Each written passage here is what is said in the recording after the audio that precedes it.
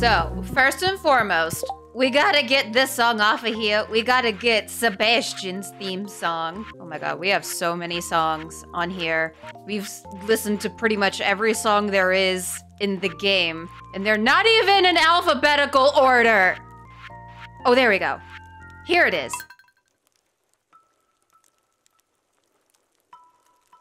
You know what? This is pretty nice. Very fitting for our adorable, brooding emo boy. I remember way back, very early on in the series, Kat did present the possibility of once we get through all the individual spouses, then romancing them all at once for a very special cutscene.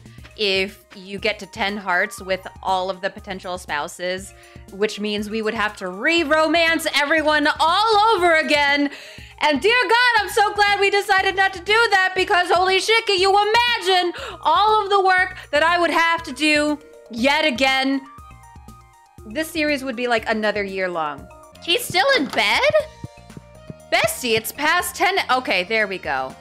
He gets up at 10:30. I can't really complain. I stay up until like 2 in the morning and get up sometimes around this time, so you know, I'm not one to judge. Hey Leah, have an alright week. I hope you're taking breaks to recharge. I couldn't get up early like you every day. That would absolutely wreck me.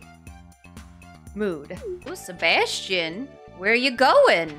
Don't mind me. I'm just not at all creepily following behind you. Just to see where you're going. You know, like I said before, if Twilight has taught me anything, it's not stalking if you're doing it for love. Then it's romantic, right? Here, I'll stick behind the bush for full effect. Oh, you just went to go stand by this bush. Oh, okay, nope, never mind. I need a nap. I don't even know why I'm awake right now. Yeah, I don't know why you walked all the way to this bush just to stand next to it. I had a late night last night. Wait, now where is he going? Oh, oh, he's going to see Sam. Well, this is awkward. I romanced Sam so long ago. He was my first husband. Ah, the memories. Hey, Sam, how you doing? I don't think I can still be your friend. Well, that's darn shame, because I'm gonna marry your best friend and take him. Good. Oh. I am musical artiste. There we go. I'll take my Grammy now. Thank you very much. You can just send it in the mail. Oh my god, this whole farm is kind of a disaster area. You know what? It's fine. It doesn't matter. The only thing that matters right now is love. Speaking of, hey, Mr. Marriage Dealer, I gotta see you for one last fix. And then I'm going cold turkey. Thank you. I'll take that. This is the last mermaid's pendant I'll ever need. And then I'm getting clean. I'm going to rehab and then it'll be fine. I bet your farm's really coming together with all the effort you've been putting in. That's cool. That's so nice of you to say because it's a complete disaster zone right now. But I appreciate the thought. I can't imagine ever living on a farm. Seems like so much effort. What do you get out of it? Wow, okay.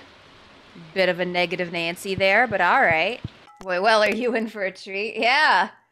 Gonna be real surprised to learn that my farm has minimal effort put into it and is quite a mess right now, so. Oh, hi, Sam. Good to see you again. Hey, Sam, are you going to say hello to me? We were just about to play Solarian Chronicles the game. Why don't you join us? It's better with 3 players anyway. We're doing a frickin' tabletop game. I'm not gonna lie. Things like Dungeons and Dragons, it's always been fascinating to me. But I feel like I'm way too dumb to actually, play. I feel like so much of it is gonna go over my head. So I've never actually made an effort to get into it. But I really love the idea. Okay, here we go. Let me draw the scenario card. It looks like today's quest will take us into the Necromancer's Tower to try and reclaim the Solarian staff from the clutches of Dreadlord Zarth. Cool. Are you ready to choose your character? You bet I am, ex-husband. I am going to choose Healer because I, kind, gracious little ray of sunshine that I am, prefer to help others by romancing them and then ripping their hearts out of their chest and stomping it into the ground.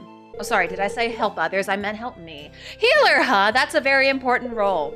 I guess I'll pick the wizard then. Cool, warrior's my favorite anyway. Let's begin. Hell yeah. Ooh. The king has entrusted you and your companions with recovering the Solarian staff, a task which, if completed successfully, will ensure your place in the Hall of Legends, as well as a sizable fortune of gold and silver. After a long month journeying across unforgiving lands, you step out onto a precipice to see your destination looming in the distance.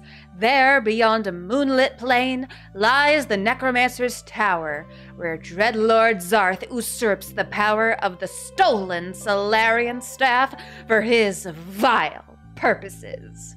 In the tower lies before you. Do we go in the front, because fortune favors the bold? Or search for a back entrance to remain hidden? I think we search for a back entrance. I hope I do this correctly. I'm not gonna lie, it's been a hot minute, so I don't know if these events are, if I'm doing things correctly in order to ensure a good outcome, but we'll see. After searching around the base of the tower, you discover a trapdoor hidden in the brush. Beneath is a ladder which your party descends. You find yourself in a sewer-like corridor. To your left, a hallway glows with a peculiar green light. To your right, a staircase leads up into the dark. I want to see what the glowy bullshit is all about. Give me something shiny or sparkly, I'm on board. You're in a room. On your left is a ladder. On your right, 3 prisoners are floating in strange glowing capsules. They appear to be in the process of some kind of transformation. Could this be some sick experiment of the Dreadlords? What do? Destroy the capsules, of course. After putting these poor souls to rest, you and your companions climb the ladder. You've come to a door at the end of a hallway. The time has come to face Dreadlord Zarth. Oh my. Ooh, there he is. For maximum evilness. Intruders! How dare you trespass in my private chambers? Ah, so you've come for the Solarian staff. Fools! You'll make a nice addition to my skeleton army! Dreadlord Zarth casts Shadow Beam. It's super effective. Sorry, wrong game. You were able to dodge the spell, but your companions are gravely injured. What do? We can heal the warrior, who is Sam, or heal the wizard, who is Sebastian. Gee, I wonder! Sam can get fucked. Thanks! Get shit on. Sebastian casts Pure Bolt. A beam of white light hits Zarth square in the face. The Dreadlord shrieks and crumbles into dust. Oh. You pick up the Solarian staff and hold it high. Order has been restored to the world. Yeah! Wait, huh? What? Finish the scenario with a B rating? What do you mean? We literally accomplished our goal. And we mercy killed the thingies. Wow, I demand a recount. Hey, not bad. It took me like 3 or 4 tries to beat my first scenario. Well then. Thanks for stopping by. I'll see you later. Ooh, look at him smoking. He's such a cool bad boy. That bartender chick, Emily, she's a strange one. Total hippie, you know what I mean? Why? Why? Please tell me you're not interested in Emily. Please, no, Sebastian, don't. But whatever, she doesn't get in my mix or anything. I don't mind people if they just leave me alone. Okay, cool, thanks. Good talk. I guess I'll just leave you alone then. Listen, I expected him to be like kind of, about Abigail. Because, like, canonically, they kind of pair up together. But Emily? I wasn't expecting that. That kind of threw me off. Hey, Sebastian, fancy seeing you here in your own house. What's up? You good? Yeah, I'm okay. You know how it goes. Same stuff, different day. Valid. Leo? Leo? What are you doing, sweet angel child? Are you okay? I felt like a stranger here at first, but I've made a lot of friends. For once I feel like I belong. So why are you here in the corner? Hun, are you okay? I'm a little bit concerned, I'm not gonna lie. Linus? I'm feeling exhausted today and the heat isn't helping. Oh, I feel that. Summer is my least favorite season. How are you always so energized? Copious amounts of caffeine. Literally, I have 170 mugs of coffee in my inventory. Are you just eating things from around the farm? I'm hungry. I hear you crunching. You're just eating stuff you find around the farm? Sebastian, why are you here hanging out with Abigail? Come on now. Sebastian's your daddy?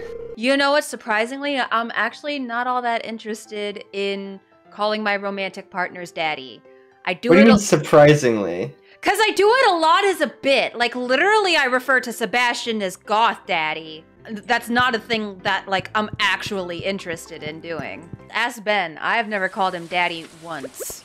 Yeah, I'll just ask Ben, hey, you got a daddy kink or what? You're still eating stuff? What are you eating? What are you finding here that is edible still? I've got a feeling my mom likes Maru better than me. After Maru was born, they stuck me in the basement! See? I said! That's non-canon, that's a mod. No, I think in my mom's mind, Maru's the ideal kid and I'm just kind of a black sheep. Either way, even if it is a mod, like, it fits with his personality. He has issues with Maru. Have you ever really spent time talking to Pierre? I mean, like, letting him yap on for a bit? The guy's actually a bit of a jerk, and my opinion isn't just colored by what Abby tells me. Really? Oh, do say more. I'll take any excuse to hate Pierre. Pierre has got a mean streak in him. Okay, I mean, Pierre sucks. We knew that. This isn't anything new. Now you're raiding my refrigerator? Thirsty. Ooh, I like his fall outfit. That's a vibe. I'm having one of those days. My head is all scrambled. It feels like the world is closing in on me. Oh, you ever get like that? Literally. It feels like everyone's out to get me. You know what I'm saying? Cat, go sleep. You're still eating things from my refrigerator? You had a lot of things. Have to get through all this flour. You do not have to. You could just, I don't know, who else is gonna not eat eat raw flour. You could leave it in the refrigerator. Nah. Oh, I've got things to do. And by that I mean you. I read a quote once, something like, it's no measure of health to be well adjusted to a sick society. How true. People running around with the biggest smiles are usually the most messed up. Oh no. Okay. No, he's right. I mean, yeah, but like, damn, that's dark. You know, of all the things I've come home to, you just standing in my bedroom shoveling pounds and pounds of sugar down your throat. It's not the most surprising. Wait, you don't like it when I throat sugar in your bedroom? Weirder things have happened in here. Oh, look at all the people I've married.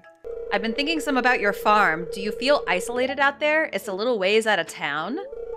I would think the privacy feels pretty good. You probably don't have many visitors. No, but people are sending me shit in the mail literally all the time, whether I want them to or not.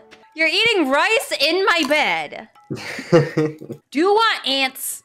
Because that's how you get ants. I'll eat the ants. I recently picked up this book about a farmer. I'm digging it. It makes me think of you. Is that weird? I didn't mean to creep you out or anything. You're doing so great, bestie. Love you. Mwah. The Stardew Valley ones do pop off. They do tend to pop off. It's very well known for your Stardew Valley content. It's sad that today's our last day. Well, just of this playthrough. I still find it funny how, like, all my other shorts, like, it's all clips from my channel and stuff, don't really do things like, you know, rating or ranking characters in the game and all that. And so I just kind of did it for funsies. And then 500,000 views later, here we are. That's insane, by the way. It's actually nuts. My most popular video is like, hey, I feel like being a little cute and quirky today and doing something a bit different. You're always quirky and not like other girls. I'm gonna move past how you left out the cute part, but okay, that's fine. Ego slightly bruised, but we go on. Are those new boots? I like them. I should get myself a pair of those. No, we can't call ourselves boot buddies. That's too much. Wait, please? Please. When I was a lad, I ate 24 eggs every morning to help me get large. Now that I'm grown, I eat 3 eggs. 5 dozen eggs, and I'm roughly the size of a bug. Actually, hold on. Let me do some calculations real fast about how many dozen eggs I'm about to eat. Again, 34 dozen eggs. Oh my god. There's a hazelnut up here if you want to come get it. I have enough eggs, Allie. I have the eggs that I need. Okay, I thought maybe you would want some variety in your diet, alright? No, I need to eat all of one thing at a time. You can't take any breaks from the eggs until you're done? I cannot. It is a non-stop egg train down this gullet. You know what I hate? When you're venting and someone tells you to calm down. That doesn't make me feel calm at all. Thank you! Oh my god! That is the worst thing in the world! Don't tell me to calm... I swear to fuck, if you tell me to calm down right now, I'm gonna scream. That's the worst thing in the world. Calm down. Ah! You know another one? Relax. When someone tells you to relax, it has the opposite effect. Just let me vent, you know? Snaps for Sebastian. I just witnessed your child teleport. Wow, my kids are talented. Oh wait, I don't think I've seen Leah's post-divorce dialogue yet. I've realized I'm happier by myself, so just leave me be. Damn, that's nice. Yeah. It's based. I mean, she already had one shitty ex, now she's got a second one. I don't think I'm gonna need anything else. I mean, I'm pretty sure the 40-something frozen tears will be enough to tide me over. What are you doing? I don't like the way I walk in and you're moving the chest and then you suddenly sprint across the room. Like you trying to act all nonchalant. Fuck you. Hi, Sebastian. Leah? Question mark? Hey, I'm surprised to find you out here in the rain. Look at those dark clouds looming over the horizon. Got the emotional, sentimental music. I hope they come this way. I mean, it's literally already storming, but, you know. I like this weather because it makes everyone disappear, you know? Being around people makes me feel anxious. Yeah, we don't even have the sounds of the rain. But, you know, I feel that. I don't like being around people either. I don't feel that way around you, though. Oh, that's so cute. I'm gonna shit. We're getting soaked. I'm indeed getting soaked. There's room for 2. Ooh. Scooch. Scoot. Oh, look at this. Ugliest umbrella I've ever seen. What? That's the ugliest umbrella I've ever seen. Don't insult my almost husband's umbrella. What the hell? I'll insult whatever I want about your almost husband. Pardon me. Hey, Maru! Remember when I gave you a bouquet and then married you and then divorced you? Yeah, I'm gonna go fuck your brother, who's far superior to you. Just because you're smart doesn't mean you have a personality. Anyway, here you go. You wanna get more serious? I feel the same way. I'm kind of nervous, aren't you? Wow, you're ruining my moment, Cat! It's harvest season. Does that mean I won't get to see you as often? Ah, don't be a stranger. I might start missing you if you get lost in your work. Oh, don't worry, baby. I'm not planting a damn thing and haven't for many months now. That field is so desiccated. How many eggs are you down to now? I'm eating sap. What happened to the eggs? I don't want to talk about it. Cat. I don't want to talk about it. What happened to the eggs? We don't talk about eggs. I want to talk about the eggs. No. You're eating sap. That's literally bad for you. What, and you think that what I was doing was good for me, Allie? I mean, it wasn't great, but you know. You sold all of the eggs? You gave up. You're a quitter. You eat like 120 eggs and you start to get really sick. Like you really just want to eat sap. You're a fucking quitter. We really should hang out more. You want me to cruise by your place later tonight and we can hang out on the porch? It would probably be a perfect night for it. That sounds ideal, honestly. That sounds like a really fun time, just like hanging out on a farm at night outside. In the autumn. Ooh. Love that shit. I've done that before. Hell, it's great. Get a fire going. Sebastian's gonna come by my place later. Ooh. Alright, I'll make myself scarce. I'll just hang out in one of the casks.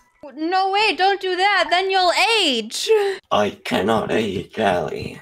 Oh yeah? You like my hair today? That's cool. I just kind of woke up like this. Yeah, okay, I did put a little pomade in it too. You caught me. Oh, see, I knew you styled your hair. That's quite an impressive swoop you got there. That ain't no natural swoop.